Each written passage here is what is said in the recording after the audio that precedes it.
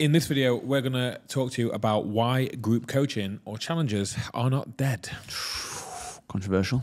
Hello, we are Dan and Mike, and we're here to help you with your online fitness business in any way we can. And today, we're going to talk about why the group coaching is not going to kill your business. It's not the end of your life, and it can actually be very, very useful when set up properly, when done properly, like we would do it, obviously, for your business, and how it's not the crappy demon it's made out to be by some people. It's mad. Like, It's probably because they couldn't get it to work. Let's be honest. It is. It's literally because they can't get it to work. Yeah. So they don't really understand it. Like, no. I can't. Like, I almost can't believe it that we're the only ones talking about it. I'm like, this is like a little weapon that we can use, like to help people onboard coaches, to help people scale a little bit more, to bring in leads. I think the other reason they don't talk about it is because I don't think it initially for the graft you put into it doesn't see an initial spike in income that they're happy with to put on all over their socials for them, all these mentors.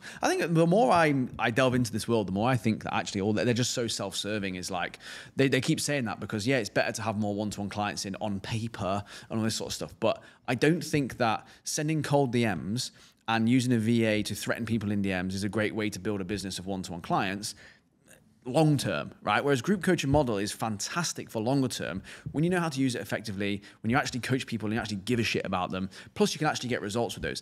I feel like everyone else who slags it off couldn't get results, doesn't give a shit about people, didn't coach them properly, so didn't get the benefits of it on the back end, which is what we talk about. Is the group coaching.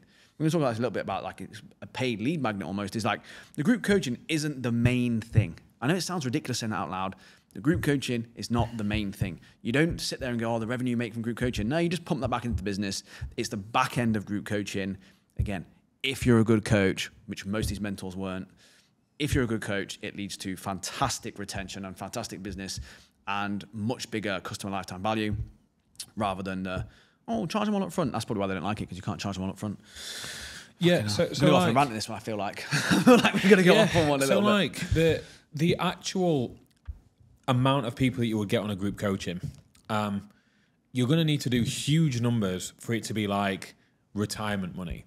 But it doesn't mean that they're not good numbers. So like for reference, we had around 1,500 people through our blitzers in 2.5 years. 2.5 years, 1,500 people. Probably average, because obviously we changed the price like number 8 or number 9 to 99. Average price, what, 120 quid? Yeah, 120, yeah. So let's say average price 120 quid. Like, do the maths on that. 120 times 1,500. So you're talking what, 180,000? 180 grand, yeah. Bang on. Yeah. And that's maths. That's the game. That's mathematics for you. 180,000 in those 2.5 years. Again, a lot of money, right? But then paying for coaches, split between me and Dan, and it's done over 2.5 years, you kind of go, it's not retirement money. Now, we know that we would upsell around 30% of those people. So 30% of 1,500, 500, right? 500 people. I'm going to calculate again, aren't I? 500 people.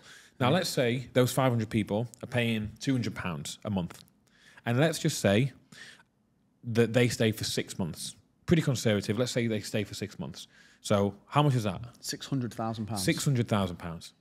So we didn't only just make the 180, but we made the £600,000 off the back end of that. And that is conservative pricing because we're getting people retained for much longer than 6. I still have one of my one-to-one clients from our first ever blitz. There you go. By the way, on my books at the moment. There you go.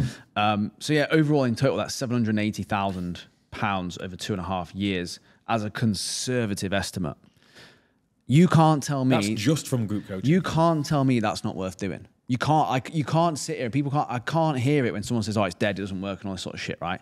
Now, I know there's some people doing it for clickbait. I know some people are doing it from a point of view and all this sort of stuff, right? And I agree with some of the reasons they're talking about. There are certain time points within your business where you don't need to kind of do that. But there's this assumption that if you do group coaching, that it's like the only thing you have to offer then, or it has to be then ran all the time.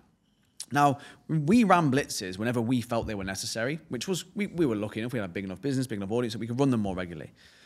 There's nothing stopping you running a group coaching as like a challenge once or twice a year to get that back end. So on the back end there, we've made 3 times the amount of money as on the front end of a group coaching. The reason that is so successful, the reason it works so well is that The people who've already paid you money and got a result are more likely to pay you more money. So we set up our group coaching we framed it as a great product on the front end. And like, if you buy this, it's fantastic, you're going to get great results. And then what we did on the back end was week 6, hey, book in for a call, because you know what? This group coaching really isn't that great compared to our one-to-one. It's not that fantastic. It's actually, you've got great results, but with one-to-one, you get all this extra support, all this extra accountability, all this extra guidance. You're probably going to see these sorts of results. And we showed them pictures of people who've been with us for a year.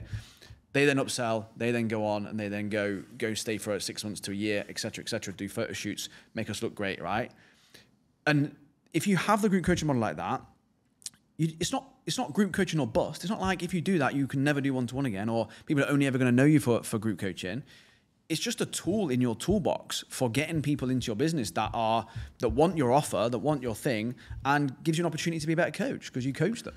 It's madness. So it's like, all you're doing is making something more tangible. So you can see that it's 6 weeks or 7 weeks or 8 weeks or however long you run it, right? It's something tangible that somebody kind of knows what they're getting when they sign up to it. Okay, 6 weeks of rapid fat loss. Cool. Okay, and it's cheap. It's £99. That's like so underpriced. So you know that you're going to over deliver even with a watered down service. And the reason why you price it so cheap is to remove or lower the risk significantly. So everybody that was on the fence goes, yeah, I'm going to jump in because that's very, very low risk for what I get.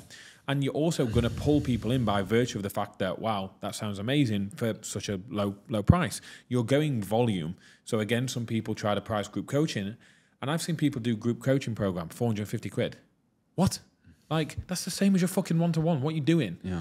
Instead, price it very, very cheap. And then wow the people that are in there. Because if they're getting a service like that for £99 for 6 weeks, for example, then what do they get for 200 per month?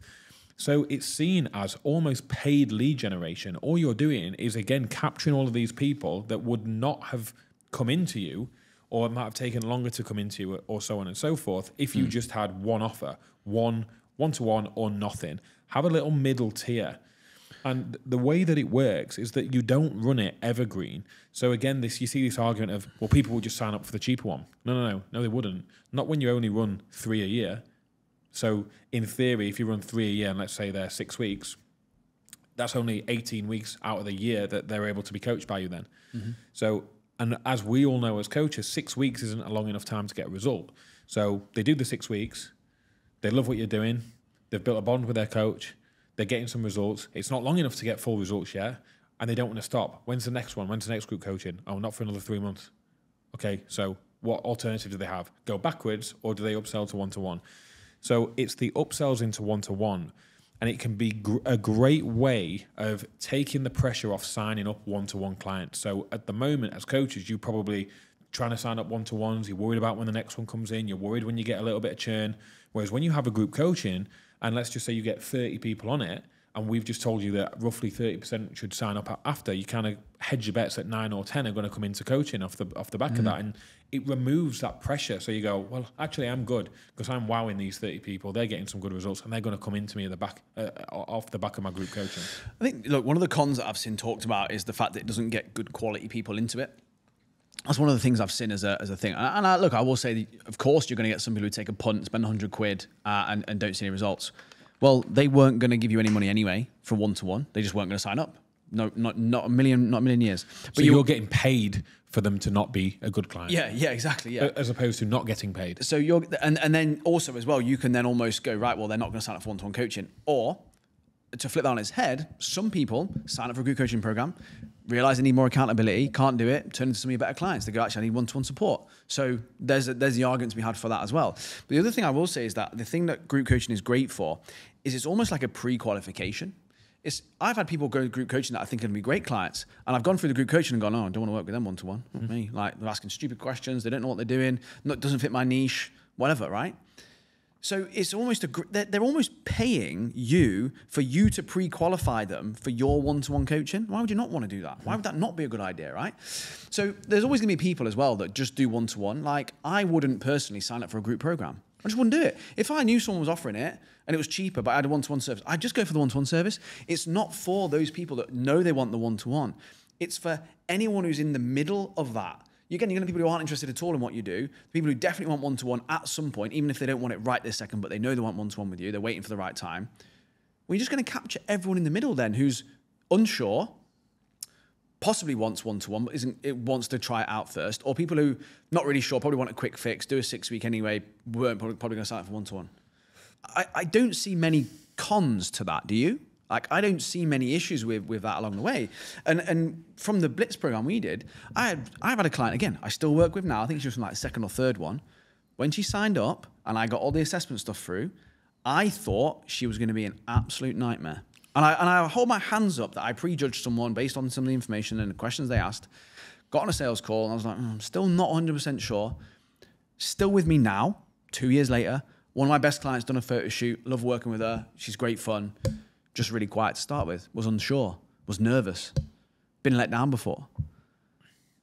You just can't judge it. You can't say for fact like you're going to get poor quality leads, because even some of those ones that come in and look poor quality, they're not. So on that, you kind of go, there's this argument of like, how do you market both? You're not marketing both. No. You're marketing the same thing. You're marketing fat loss, getting in shape, health, fitness, results. Yeah. You're marketing the same thing. It's just the person listening to it is going to be attracted to one or the other. It's still the same person with the same problems. Mm-hmm. So it's just that this person, like you said, might be a bit quieter, might be a little bit more apprehensive, might have had their fingers burned before, maybe has a little bit lower, less money, so they don't want to take the risk on the fall.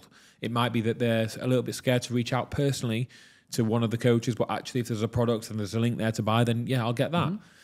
So in terms of the poorer quality of client claim, how many people from Blitz have you had do a shoot? Loads. 15 plus? Probably same. 15, 20? Yeah. And then Jimmy's all probably from Blitz, Bex, all probably from Blitz. Yep. So there's the argument where people will say, you get this, but where's the evidence? Where's the evidence that they're poorer quality clients? Because we've got evidence that is contrary to that.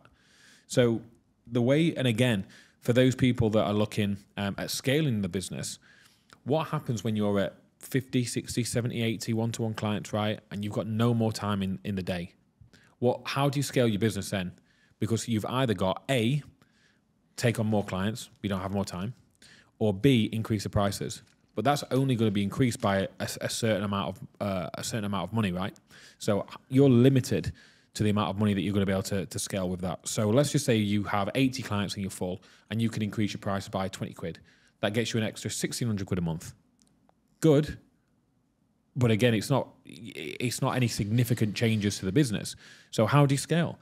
Having a more leverageable product where you can service more people or fulfill more clients for a shorter amount of time with still a great product that gets results, that gets more results for your brand, that you can then allow a coach to come on and coach within that group coaching.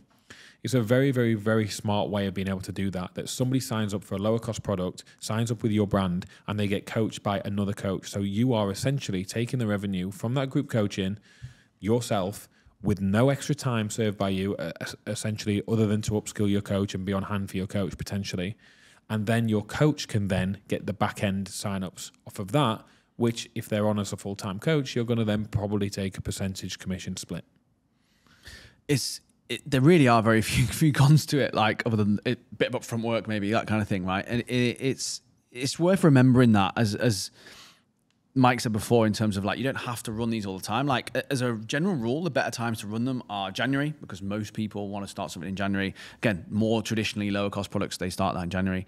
September, which is around post the summer holidays, where most people are getting back in a routine in terms of work. A lot of people take some time in August off with some holidays with kids. A lot of workplaces, they quieten down in August for that reason, where bosses are away and things are quieter.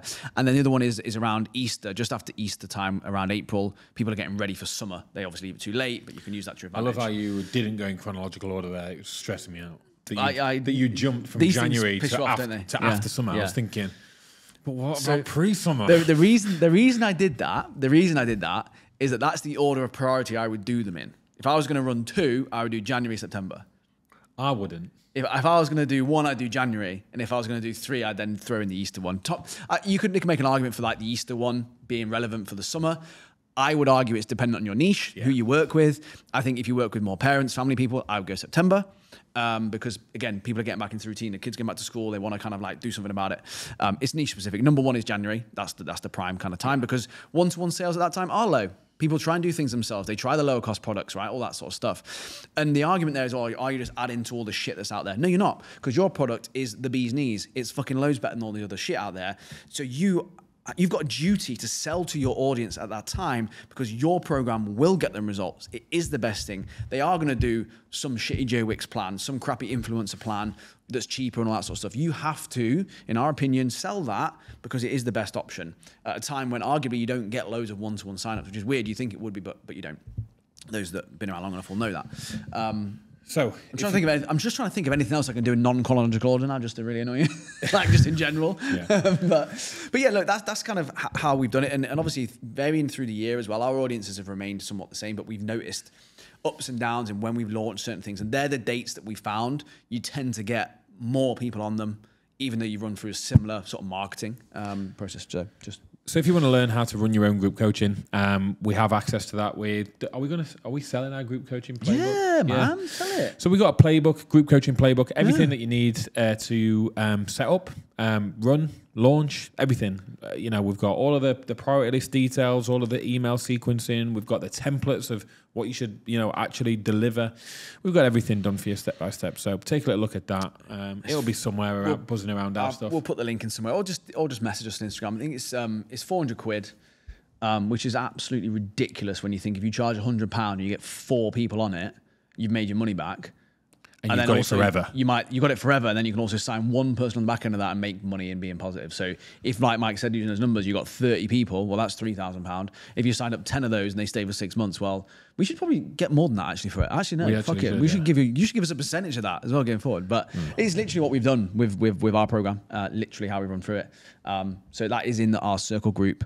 You might as well join that as well for £100 a month. Get in the members group, get the group coaching playbook, and you'll be absolutely minted. So there you go. So if you haven't already, like it, subscribe, all that stuff. Share to your MySpace. Put it on your Bebo wall. Get out there, innit? All of that stuff.